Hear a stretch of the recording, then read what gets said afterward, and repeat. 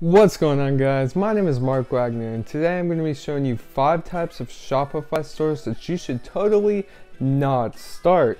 If you don't know who I am, again, my name is Mark Wagner, and I'm a 17-year-old entrepreneur who's built a 6-figure Shopify dropshipping business. I make YouTube videos to help other entrepreneurs, and I really try to keep these as short as possible and just eliminate the fluff that other YouTubers have in their videos. If you take some value out of this video, feel free to look through my channel. I've made videos on a ton of stuff, especially focusing on Shopify dropshipping.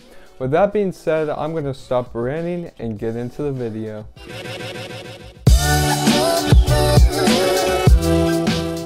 Alright, so really quick, I just want to say that basically all types of Shopify stores can work if you do it the right way, but I'm going to be sharing some types of Shopify stores that are just really hard to make it work, especially as a beginner. You may pick up a pattern as I'm explaining why each store is hard to start, so be sure to stick around to the end of the video for an explanation of that pattern. The first type of Shopify store that you should 100% avoid opening is a men's fashion accessory store.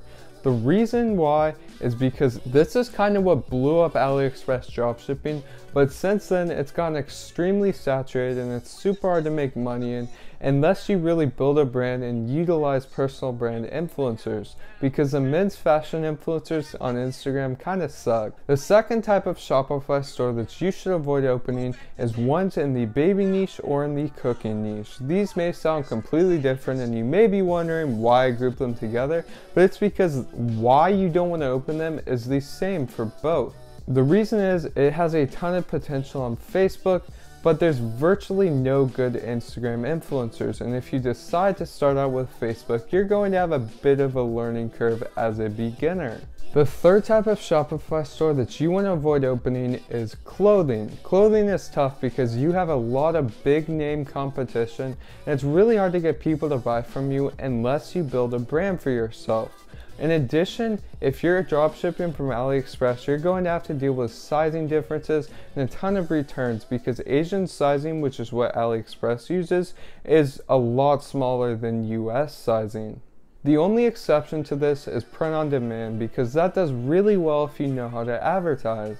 The fourth type of Shopify store that you want to avoid opening is electronics.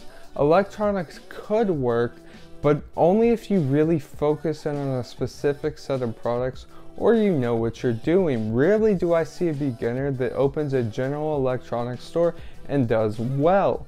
The reason for this is electronics are super hard to target, plus you gotta deal with stuff breaking during shipping, which increases your return and chargeback rate. The last store that you want to avoid opening is anything copyrighted. I saw so many Fortnite stores, I see so many like Louis Vuitton and Gucci case stores, all this stuff that's just like blatantly copyrighted. Not only do you run the risk of getting sued for a whole lot of money, but you also have to deal with the nightmare of switching from Aliexpress suppliers because Aliexpress doesn't allow copyrighted stuff and they regularly remove those products.